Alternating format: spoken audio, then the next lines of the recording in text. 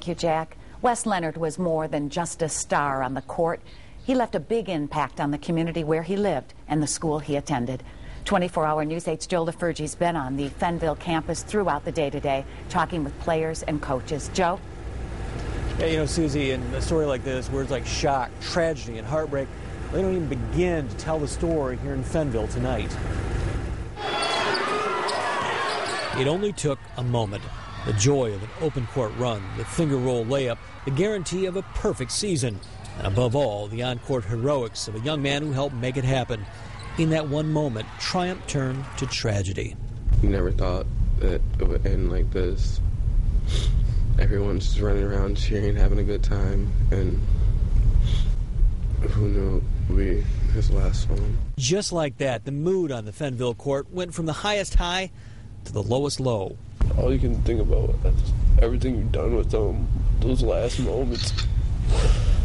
I was picking them up like 4 seconds before that, picking them up. It was just after the players ended their on-court celebration and started heading towards the bench. Coach Ryan Klingler had headed for the locker room. And I just heard someone screaming for me. And just a scream that I knew something was wrong. A Fennville parent who's an EMT rushed to Leonard's side, performing CPR on the 16-year-old. Leonard was taken to the emergency room at Holland Hospital.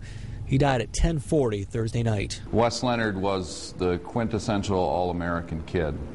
That small-town boy, the quarterback, the basketball star, who kids looked up to, who kids admired, and who was a friend to all that he came across. And after a long day of sharing their collective grief in private, it poured out in one final moment before the cameras. He was just a special kid with a passion that you just don't get to see all the time. And funeral arrangements for Wes Leonard are set. Visitation will be Sunday from 2 to 4 and 6 to 8 at Fennville United Methodist Church. That's right on Main Street here in Fennville.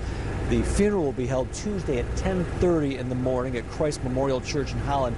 Now, tonight here in the Fennville School District, they have canceled the middle school dance, but they've also canceled the play here at the high school, How to Succeed in Business Without Really Trying.